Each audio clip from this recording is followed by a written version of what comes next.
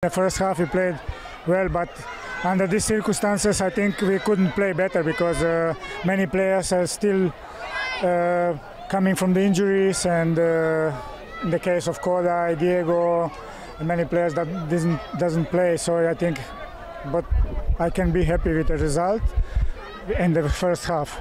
We need to improve a lot of things. We are a new team, and we have to work a lot of things more. But I'm happy with the win. It will give us confidence, and I think the team is going to grow. Lastly, what can you take from this win? For me, the most important thing that the two guys from the academy make the debut, and I'm happy for them.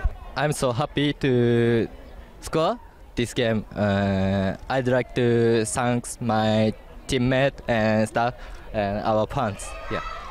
We were unfortunate with the two injuries that we need to make changes. Maybe change a little bit of the complex of the game. But like what you said, I think in the second half, the players take it positive.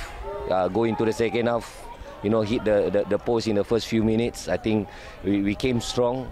We attacked almost close to 30 minutes.